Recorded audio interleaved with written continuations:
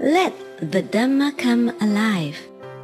We learn and spread the Buddha's teaching revived. The utmost blessing from the Lord we strive. The Dhamma seed gives a sense of life.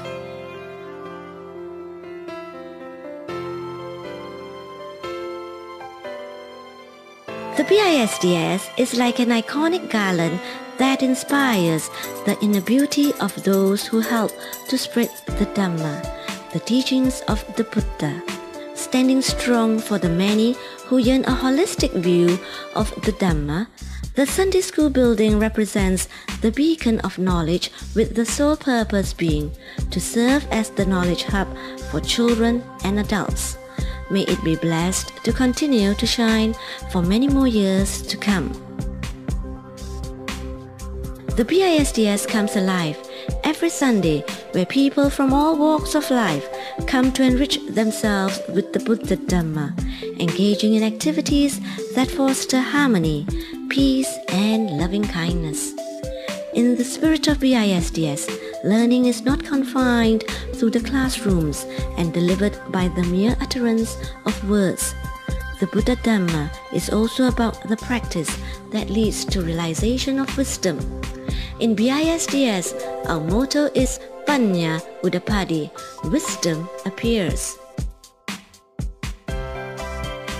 As time goes by, from milestone to milestone, the BISDS continues to strive for improvement. It is, however, quickly running low on room space, and the teaching of the Dhamma becomes more and more challenging.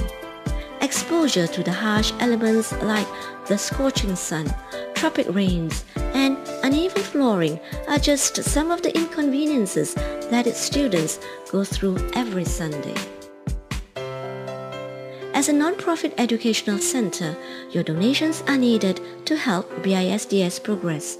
Donations pledged in any amount or form will help give the students and staff members of BISDS a better place to learn, practice, and realize the Dhamma.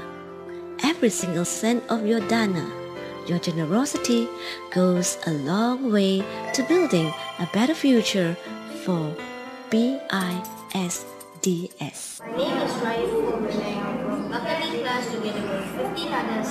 I look forward to each Sunday at BISDS because I get to learn the things that Class singing and dancing, class listening to stories from Jakarta Tales.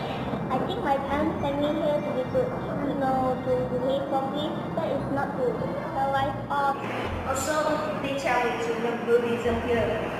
Because the school's not teaching, but the teachers and monks here at BISDS does. Oh yeah. I also love to collect coins here and take them back for my parents to read, as they are too busy to learn Buddhism here.